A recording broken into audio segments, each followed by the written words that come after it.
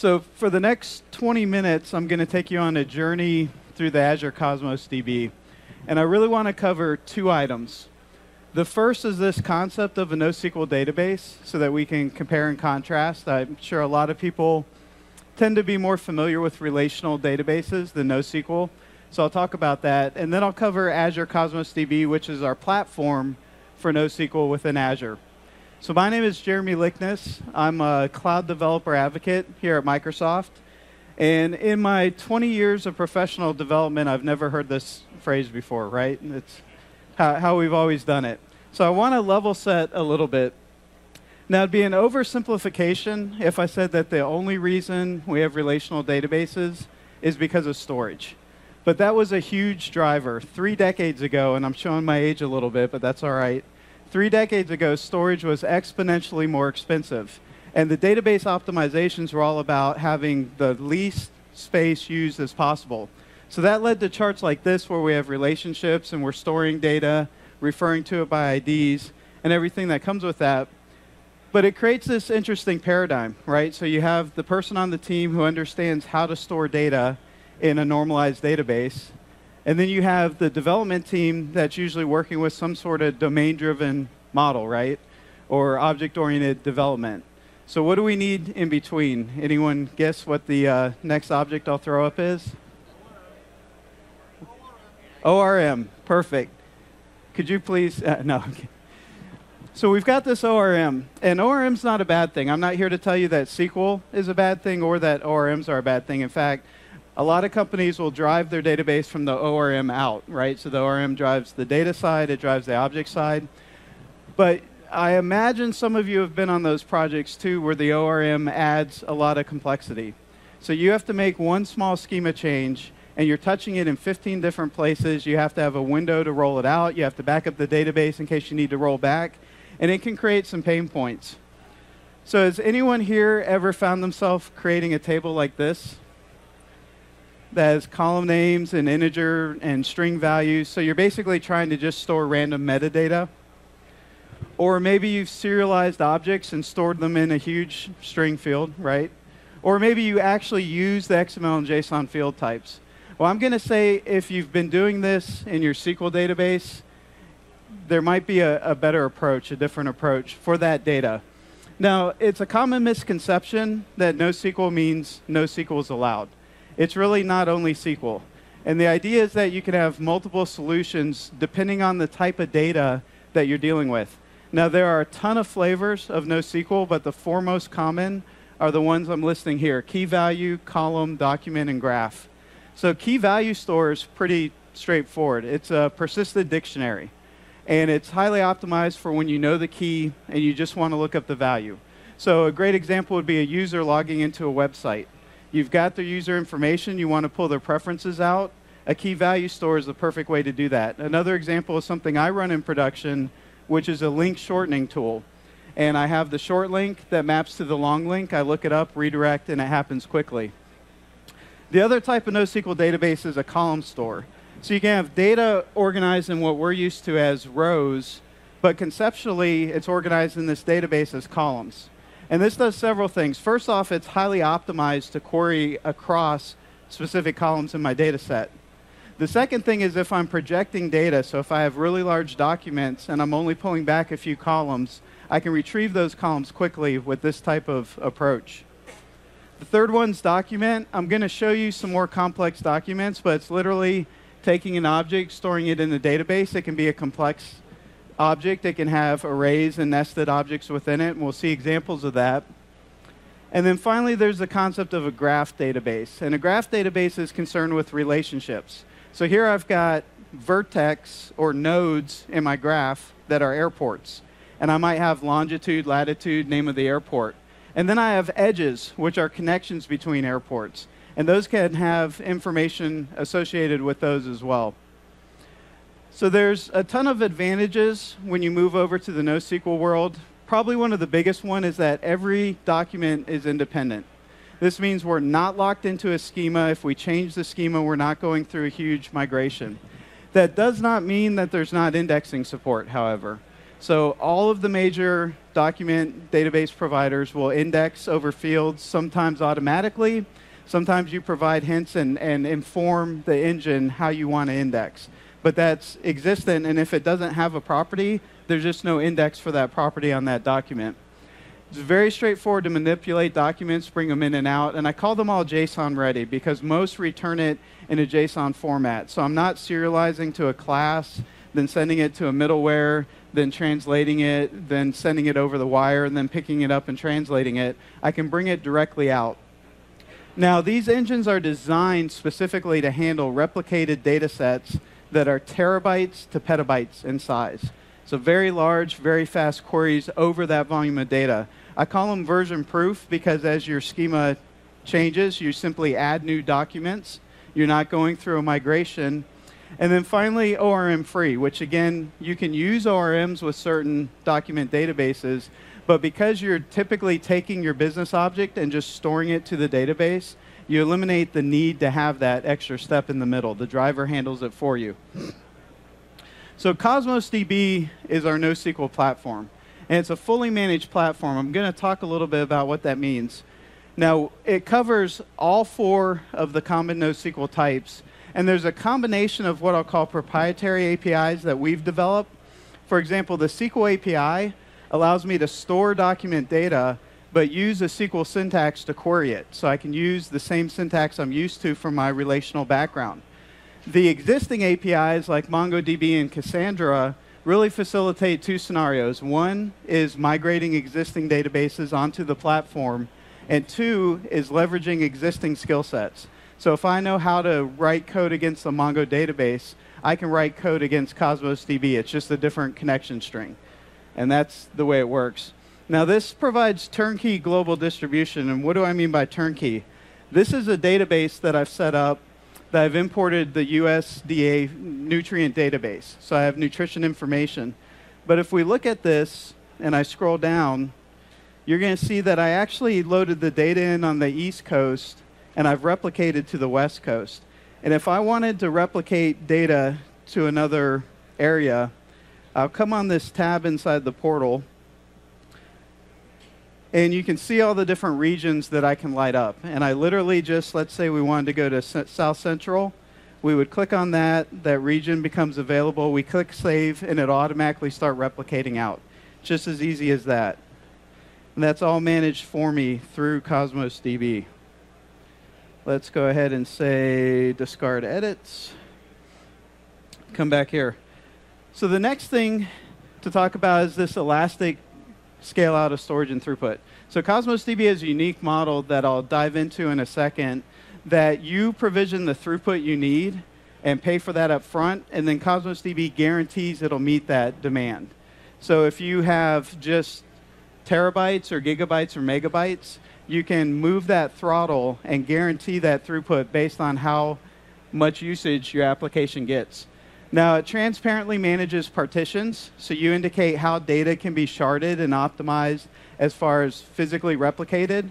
You define that up front and say, for example, in my airport example, maybe my airport is the partition. Cosmos DB automatically manages replicating those partitions for you, so it all happens transparently.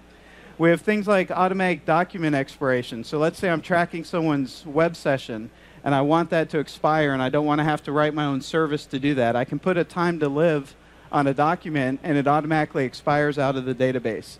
And then we've got, I talked a little bit about throughput. I'm going to touch on that in a second, but this approach allows Cosmos DB to provide these service level agreements. Low latency at the 99th percentile, high availability, guaranteed throughput, and guaranteed consistency levels. Now, this is a 20-minute talk, so I can't get into consistency levels, but at a very high level, you've got different dials that you can work with in distributed systems: capacity, availability, something called partition tolerance. What's unique about Cosmos DB is it lets you set the level of trade-off that you want depending on the demands for your application. A lot of models either are strong consistency or eventual. There's multiple levels depending on what you need, and you can dive into that more through the documentation. So just talking about this guaranteed throughput, has anyone here heard of request unit and kind of scratch your head? what is a request unit? So it's really just a normalized way of saying this is what it takes to perform an operation. So this is the memory, the CPU, and the I/O that it takes for an operation. So you can imagine that a simple get operation is only going to take a couple request units, maybe even one, whereas a more complex query can take multiples. So the nice thing with Cosmos DB, though, is there is a calculator that allows you to estimate what your request units will be. You can upload documents and indicate reads and writes. But it also gives you information back. So if you exceed your provision throughput, you get information about how long to wait to retry an operation, as well as what you can re-provision your throughput to in order to meet the demand. So the engine provides you all of that feedback. So having said that, I want to jump into these multiple interfaces we talked about. So these are the 5 current supported interfaces. We have the SQL, we have Table API, which is the key value store, MongoDB, which is document, Cassandra, which is column, and Gremlin, which is a graph. And I'm going to show you examples of a few of those. The way Cosmos DB pulls this off is it internally stores data in a special format called ARS. And that format is highly optimized. All the partitioning, all the replication, everything happens with this internal storage format. And then it uses something called projection to project concepts onto the APIs. So for example, I have a container, which is a list of entities that I'm storing. It can be stored procedures, it can be triggers, it can be user-defined functions. And then that gets projected based on which direction I'm going. Let's try the other way. Are we going backwards or are we going forwards?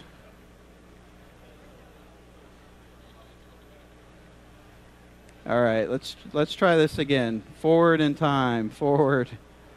I don't know what's happening here, but you're going to see the fastest animations known to mankind.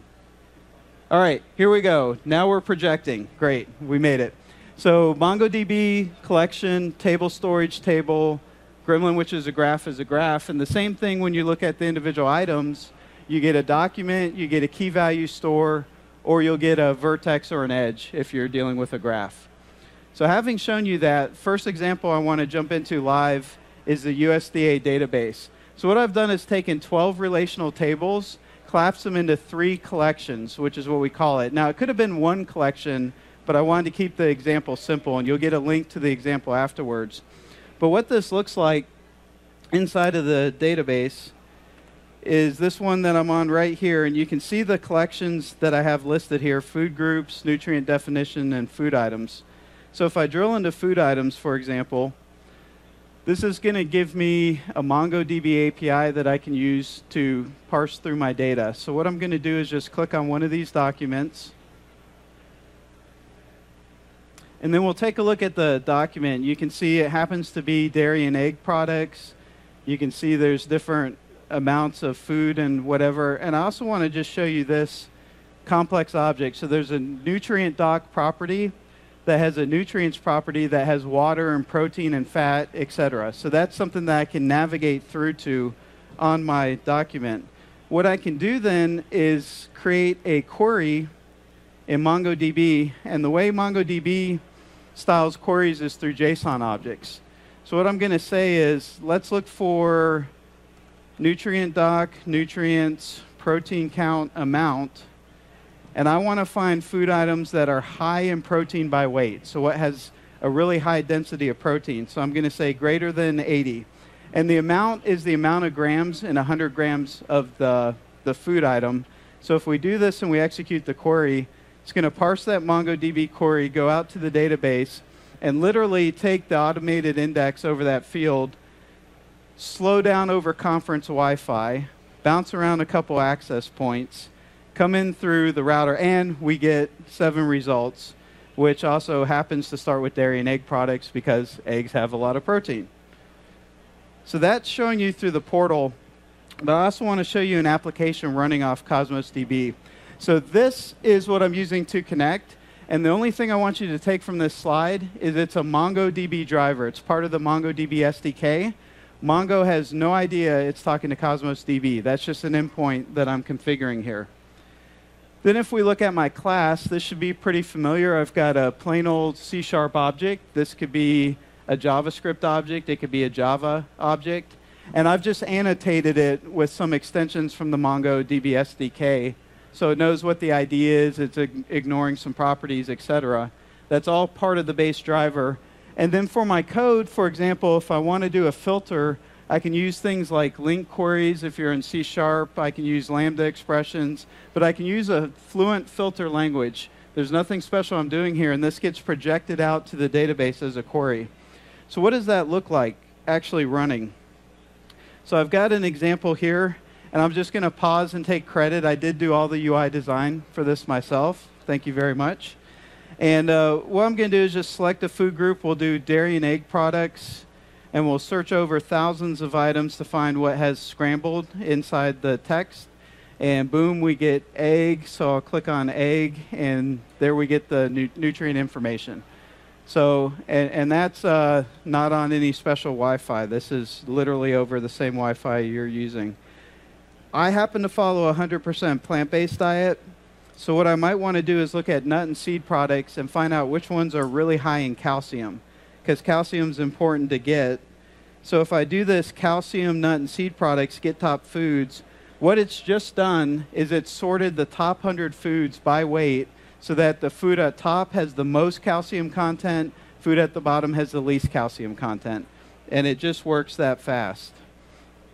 So the next API I want to talk about is the Graph API. And that one I had to include in the demo because you use Gremlin to talk to graphs. Anyone here work with Gremlin at all? Anyone want to work with Gremlin because it's just cool to tell people you work with a Gremlin API? I don't know. Sounds kind of interesting. So what we'll do is we'll look at a Cosmos database, but this one's configured with a graph. And so instead of seeing collections here, I see graphs. And I can go into this flights graph. And what it'll do is it'll automatically recognize the API being a graph database, and it lets me use this Gremlin query language to pick out what I want. So I'm going to tell it to give me a vertex with a label of SEA for SeaTac Airport. And what this will do is it'll pull up the information for me. And then I've got some properties over here on the right side. You can see label airport. We've got this little graph that's actually visualizing the nodes for me. So I can pull that up. I'm not sure why I'm not scrolling successfully, but we'll, you can see kind of the edge of it, so that was exciting. And then what I can do here is I can actually tell it, give me all of the edges that come out of SeaTac. And that's going to give me a list of all the airports that have outgoing flights from SeaTac. Of course, instead of scrolling through all of them and looking at them individually, I can also do a count and get back that there's 90 or so of these edges coming out. Now, I can use the SDKs for Cosmos DB to project Gremlin queries. And so this is an example of code that's going to plot a course between two airports. And it says, get all the edges coming out of this one, go all the edges going into this one, and find the path between two endpoints. So that is this little demo app. I've got the Bing map control. And I came here from Atlanta. So I'm going to plot Atlanta to Seattle, click submit. And again, what it's doing is going out to the graph, asking it for edges coming out of Atlanta, for edges coming into Seattle, tracing paths between them, and optimizing those. And then if I do this trick of a clockwise mouse, it'll speed things up, and we get all of the different flight paths. And now the green one is the shortest distance, which is a direct flight from Atlanta to Seattle, which is my personal preference.